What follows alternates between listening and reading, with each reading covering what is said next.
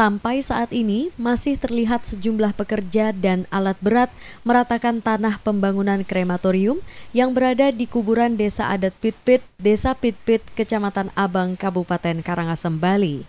Pengadaan krematorium ini merupakan usulan dari desa adat pidpid ke pemerintah provinsi Bali yang dibangun pada tanah seluas 1 hektar. Dengan anggaran dana hingga 5 miliar lebih dari dana bantuan keuangan khusus atau BKK Provinsi Bali. Namun, pembangunan tersebut mendapat sejumlah sorotan dari berbagai pihak. Sebelumnya, sejumlah bendesa adat melarang Kabupaten Karangasem ada pembangunan krematorium. Selain itu, krematorium yang dibangun saat ini juga belum ada pemberitahuan ke pihak MDA Karangasem. Sehingga sampai saat ini belum diketahui peruntukannya. Bahkan dana BKK yang digunakan ditunda untuk dicairkan tahun ini ke Karangasem sehingga dikhawatirkan pembangunan krematorium akan mangkrak. Salah satu warga yang rumahnya berdekatan dengan pembangunan tersebut mengaku hanya menuruti desa adat saja.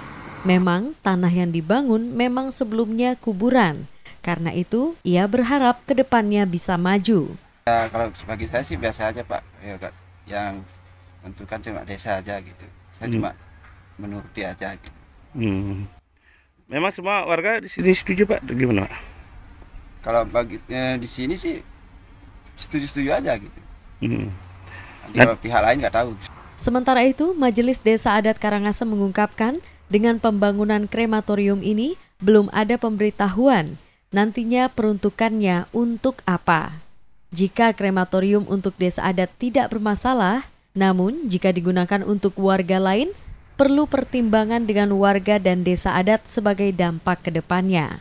Boleh dikatakan kami belum juga menerima pemberitahuan seperti apa, terus kemudian juga tujuan yang pastinya siapa dan sebagainya itu kami memang dari anda belum tahu persis. Sebetulnya kan krematorium itu kalau di bidang desa adat dan dimanfaatkan desa adat itu sendiri ya tidak ada salahnya juga sih kan gitu ya. Jadi memang dipakai untuk keberadaan warganya kan gitu. Kepala Dinas PUPR Karangasem mengungkapkan pembangunan krematorium tersebut memang menggunakan dana BKK Provinsi Bali.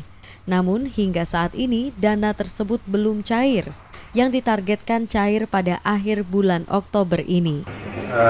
Pembangunan krematorium yang sumber dananya dari BKK Provinsi, memang saat ini dana tersebut belum ditransfer ke pemerintah kabupaten Karangasem.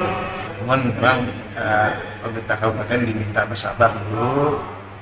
Sebelumnya, pemerintah Provinsi Bali mengeluarkan surat untuk penundaan pencairan anggaran BKK di tahun 2023 untuk Karangasem, sehingga pembangunan krematorium akan dihentikan sementara menunggu dana cair. Eka Winarta, KOMPASTV, Karangasem, Bali.